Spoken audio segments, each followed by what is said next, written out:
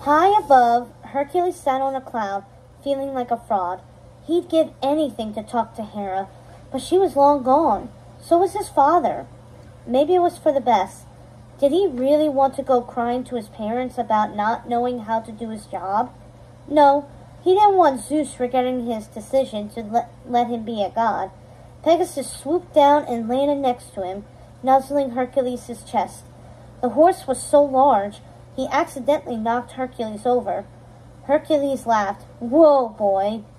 He sat back up and something fell from his belt. Nestled in the mist was the coin Meg had given him that morning. He picked it up. To remind you that your aim is true and to always trust your instincts, she said. Trust my instincts, Hercules thought. He looked down at the separated clouds again, each one representing a different hero in need. When Phil had trained him, he hadn't stepped in and taken over. He talked to him, taught him techniques, told him about heroes from the past, given his best advice, then let him make up his own mind. That was what a coach was for. Hercules knew what a lot of these heroes were going through. He'd walked in their sandals himself. He'd taken his own journey. He'd beaten many a monster and fought a god of the underworld.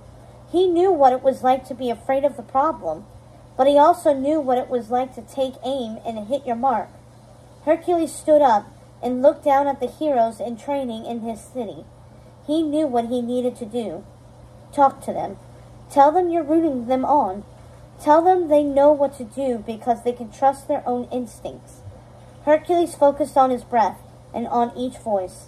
They came in loud and clear. This time, they didn't feel so overwhelming.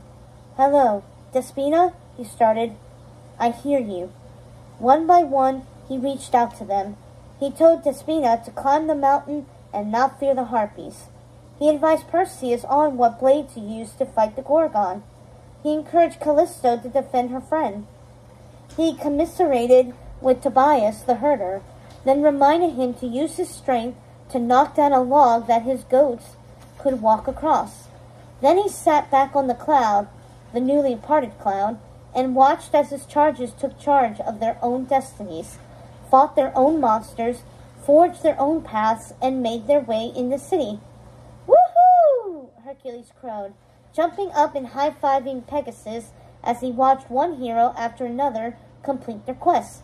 We did it, Pegasus! We had our first day as a god of heroes, and we actually helped a few people become heroes. On our own. I can't wait to tell Meg. He ruffled the horse's mane. Want to head down and get her, boy? She's probably finishing up herself.